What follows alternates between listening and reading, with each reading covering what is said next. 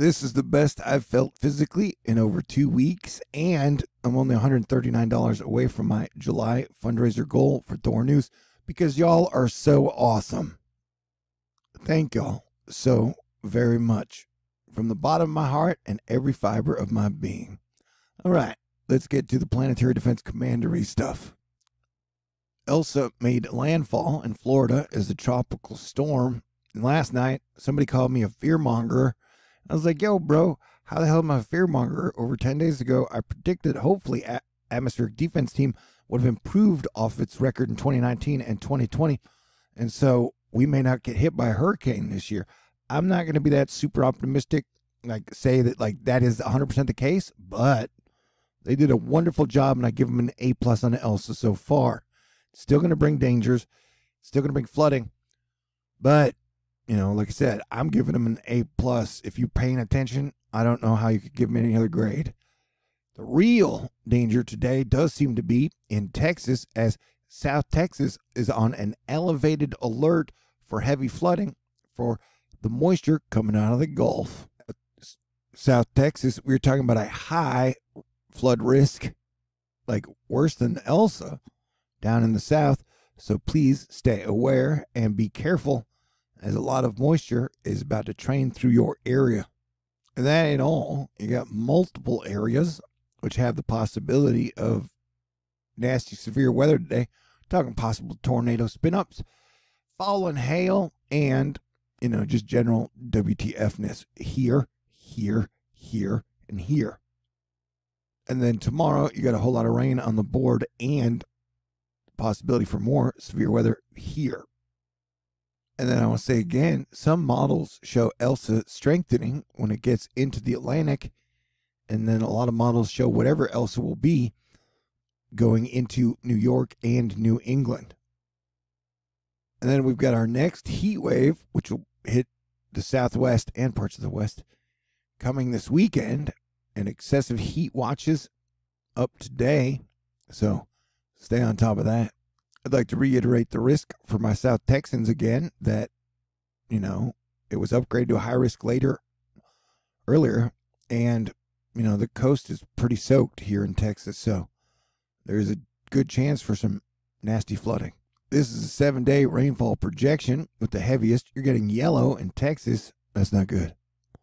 And then you've got it up the whole coast, which you can bring some rain from Elsa, and then you've got the storms that are moving in. That'll bring some heavy rain to the Great Lakes area combined with some severe weather. And it'll stay dry in heat wave land.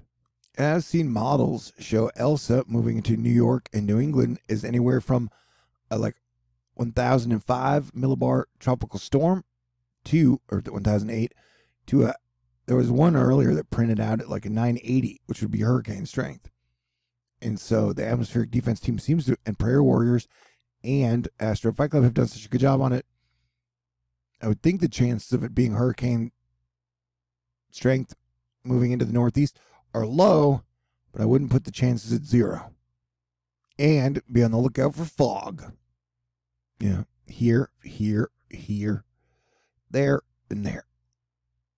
The atmosphere is definitely moist, and in some parts I would call it very wet. And so this storm will continue up the East Coast and then move out into Canada. Mount Etna's still been doing its eruptive volcano thing. And, you know, I think we'll see more moisture come out of the Gulf over the next week or two. And so we could see some pretty big risks for flooding for the rest of July. You know, so please be prepared as best as you can. So, hey, what? Okay, here, Robert Roche is showing us one of the model runs, one of the stronger ones for Elsa. Has it coming in, I think, at a 989 millibar low, which would be category 1. Like I said, no matter what, it's going to bring a lot of rain to y'all. And so, even though category 1 hurricanes are dangerous, we don't really flip out about them. Yeah. So, and there's not much difference between a tropical storm and a category 1 hurricane. So don't get hung up on semantics, bro. Unless you're looking for a reason to be negative. You know, I don't know. A lot of people get off on negativity. So if that's you, do you, man. Yeah, what a week we had. We had the ocean on fire. We had the mud volcano in the Caspian Sea. And then Etna filled the skies over Bel Paso, Italy, which rhymes with El Paso, Texas, kind of, sort of, or whatever. Neptune made an appearance, or so says Jeff Overs. Game Jeff Overs, man. Neptune seemed to make an appearance during this morning's channel gales, Poseidon. So, you know, we've talked about Jupiter and Neptune, which is Poseidon and Zeus, are in Pisces, which is a water sign. So we've been expecting, you know, heavy flooding through July pretty much. It's very hot in Lapland in Norway. And I got to admit, right now, I would like nothing more than to go to hot Lapland. Okay. I don't know if you guys follow the Marvel Cinematic Universe, but Loki, episode 5, came out last night. It is spectacular, really great, wonderful. So, if you get a chance, check it out. But yeah, the whole atmospheric defense team theory, here is the low, and here is them separating the convection from, which means the storms have a really hard time intensifying. So I am very grateful for the atmospheric defense team. I'm so grateful for so many things today. Thank you. And, you know, I let us know that June 14th through like the 10th of July was going to be really challenging. And I think we're past the worst of that energy. Thank you, Jesus. AFRN. Yeah, we may have more storms to deal with in the near future, so I will continue to pay attention for y'all, and so will the whole Weather Twitter team. You know, we're a team, man. Asteroid Fight Club, brother. Oh, yeah, buddy. Yeah, I love our team. Yeah, we're watching this thing. That looks like trouble. Remember, the Gulf was on fire earlier this week. This was like 6 days ago. Man, isn't the future crazy? And so you know how I put out specific warnings for specific time periods? Well, we just made it through the middle of the year, worst red alert zone. And so the next super red alert zone we have is going to be November. And so, like, I want to tell everybody again, I mean, don't let your guard down now, but, like, just get ready for November and December to be super duper crazy on a lot of levels. So let's try and enjoy every single good time, smile, laughter, and moment with friends, family, and cool people we can, okay? But still expect there to be a lot of flooding through July as Jupiter and Neptune are still hanging out in Pisces. Yeah, hey, and Queen Wartooth finally agrees with me that crypto will probably go down again, although it may go up again in August when Jupiter retrogrades back into Aquarius. We'll see, though. Oil took a bit of a hit today, but oil's still been on a 20-year winning run. The Haitian president was assassinated overnight, so that's not good news, and that is not a good trend.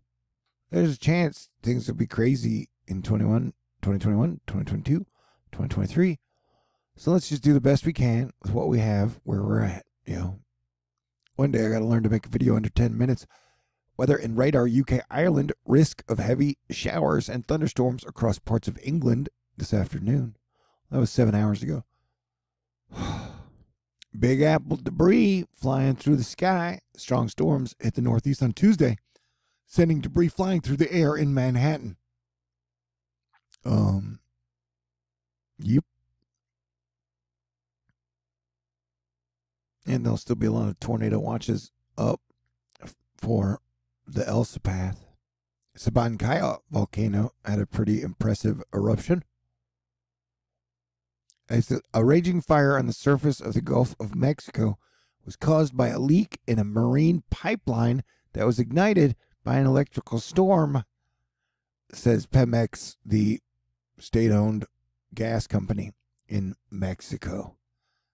You know, take what gas and oil companies tell you with a grain of salt would be my guess. And this is still one of the craziest, my entire time, 8 years at THORnews. This is definitely this was one of the craziest things I've ever seen. But, you know, I still believe what Coldplay says. We live in a beautiful world. Well, sometimes it's ugly. No doubt. But, you know, look how there's going to be rain for the coasts, this Gulf of Mexico coast and the Atlantic coast for America, USA, lower 48. I'm just cranky weather guy. Ugh, oof, yuck. Fire season's going to be bad this year, man. Storm of corn letting us know that it remains hot across the interior west. In fact, at least 4 locations had their hottest July 6th on record. So we're talking like Idaho and places like that. I took my very last antibiotic like 3 hours ago, which means that when I do hit my fundraiser goal, I can have a beer with you guys. So I'm excited about that. You know, I like 2 weeks and didn't have a beer. Wait, I did have a half a beer July 1st when I got gravity ghost punched in the face by Mars. And Mars was like, we think you should step down from Planetary Defense Commander. Hey, I watched a doubleheader of Jack Reacher and then Superman. I recommend it. You should watch it. Do you know who is cool? Without a doubt, giraffes. Man, giraffes are really, really, really cool and magical. We need to clean the oceans, the rivers, and the lakes. Take better care of Earth, man. My opinion? Okay, great. You are also really cool. U.S. Stormwatch. Wildfires really took off today across southern Oregon and Idaho, with 2 of the fires producing pyrocumulus plumes over 30,000 feet as they spread rapidly. Oh, note to self, I had to go buy another microphone cable. I found out that it's actually the microphone cable that's glitchy. And that's cheaper than a new microphone. So that's cool. All right. You didn't even know that. There was an overflare off in Texas, but nobody got hurt. All right. So if things go well, I'm going to clean my apartment and do laundry. Sound cool? Great. Yeah, technically we're going to be on alert for the whole hurricane season. I mean, it's hurricane season, you know? And as someone pointed out to me about atmospheric defense team, they need things like dry air and certain things to work with. So if they don't have those ingredients, some of the defensive measures will be harder to implement. So let us continue to keep our prayer game up, our gratefulness and gratitude up, and stay cool.